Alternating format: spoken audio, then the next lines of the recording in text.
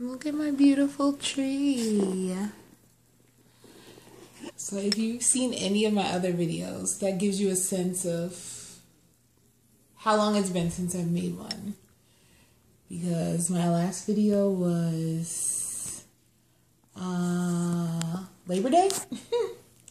So over 3 months, although I said I would be making more videos, looky here, and it's Christmas. Well, almost Christmas. It's December 19th currently. So let me pause so I can flip the thing around. Okay. Hi, YouTube. Alright, I'm trying to get this set up. I know if you watch me, you're probably like, this girl is so inconsistent, which is 100% correct. Just loosening up my headband. I am inconsistent, and I know that about myself. I know that I'm inconsistent, so you're not going to be telling me anything that I don't already know about myself. But I did want to come in and say hello and sort of give a bit of an update. It is December 19th. Look, there's Tank giving kisses. It's December 19th. I'm home, me and the dog, and kind of just sitting and contemplating and thinking back over this year, over the last few months. And it's a weird emotion. I can't even really fully describe sort of how I feel based on sort of what's been going on. So I need to take my boots off. Hold on.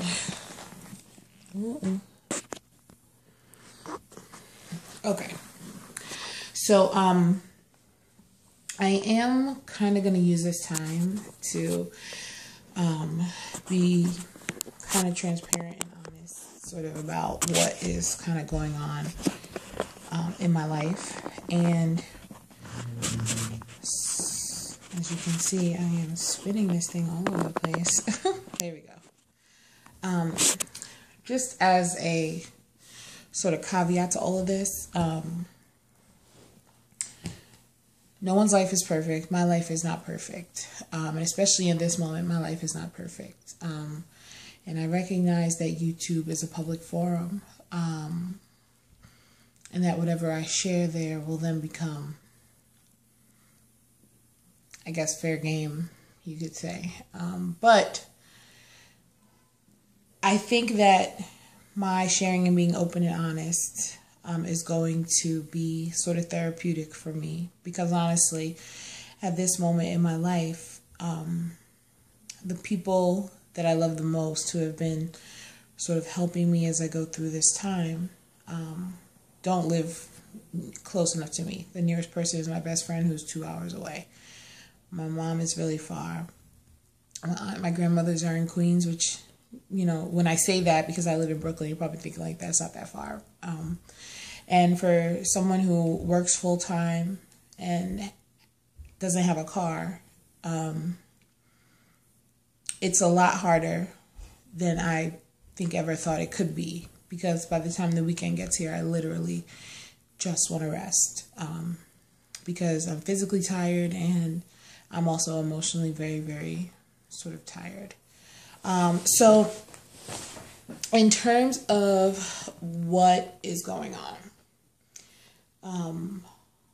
currently my husband is not living at home, and he has not been for quite a few months now, because he is dealing with his own personal issues that we're having and are still having a serious impact on our marriage, and a serious impact on me personally in a way that didn't make it conducive to my health and well-being to have him here. So he is staying with his parents, and I am in the apartment, which is a whole nother struggle in and of itself. I mean, I'm grateful and I thank God that I have a full-time job and I have the ability to work, and that I can pay all my bills, even if it means I don't have any spending money. But, you know, I'm okay. I'm treading water, and I'm grateful for the fact that I am able to do that, because I know that there are plenty of people who are in much worse shape than I am. But these past few months have really been difficult.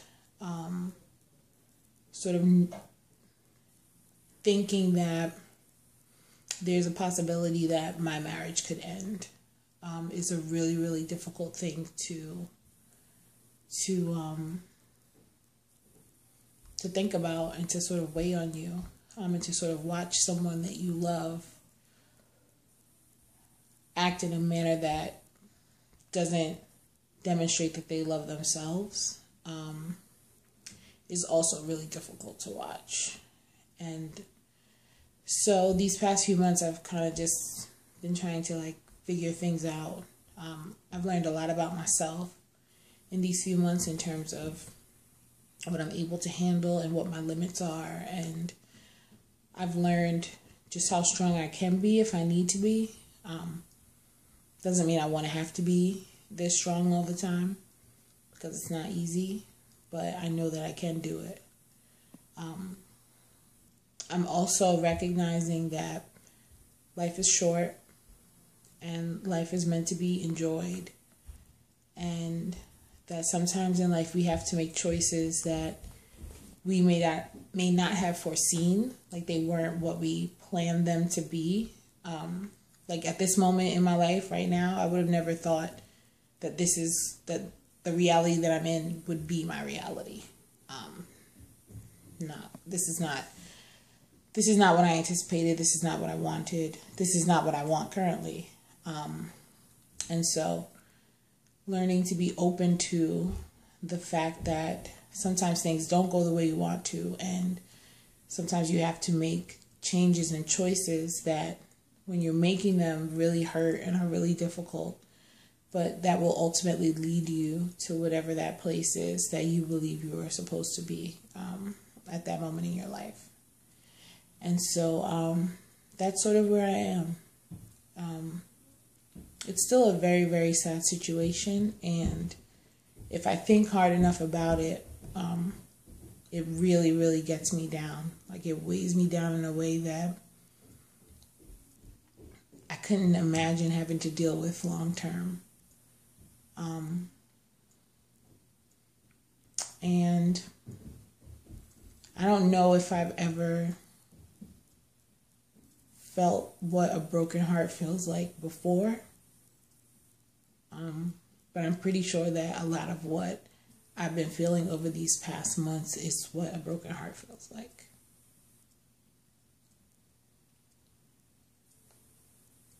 I'm sorry.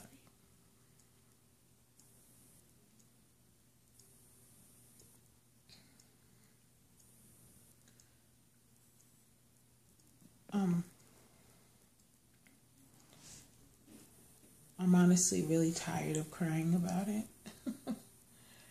And I wish I could not cry about it anymore. But it's a tough situation. And I wouldn't wish this on anybody. From my perspective, from his perspective, I wouldn't wish this on anyone, because it's not fun. And yeah. But thankfully, some things in life are constant, and those things that are constant are the things that keep you going, you know. So because I work with kids, you know, you have to show up, and you have to be enthusiastic, and you know, I want to inspire them, so I have to be uplifting and supportive, and having to do that for them really does help me, even on those days when I feel like I can't do it. It's not an option. Can't is not an option, because, you know, it's part of it's part of my job. And so that really helps. And the work I do with the church also really helps. There's something about younger people that's just, it is their youth and their exuberance. And, teenagers have their bad days too, because I've seen them, and I might have caused some. But they have so much to look forward to. And I just really appreciate the opportunity to be able to give them those tidbits of knowledge, the things that I've learned between, being a kid and now at 29, being able to share those things with them so that maybe they don't have to go through, the heartache or the student loans or, just little bits of knowledge that I've learned that I hope that they are getting from me, and that I hope will benefit them in the long run. So yeah, I'm grateful for that. I'm grateful for my family. It took me a really long time to sort of let them in on what was going on. But since I have, they've really been really supportive, and they've been very helpful to me. And even still, sometimes now, I feel like I don't have anyone to talk to about it. And it's mostly because I don't want to burden other people with my stuff. Because everybody's got stuff. But when I do need to just hear my mom's voice and maybe cry, she's there.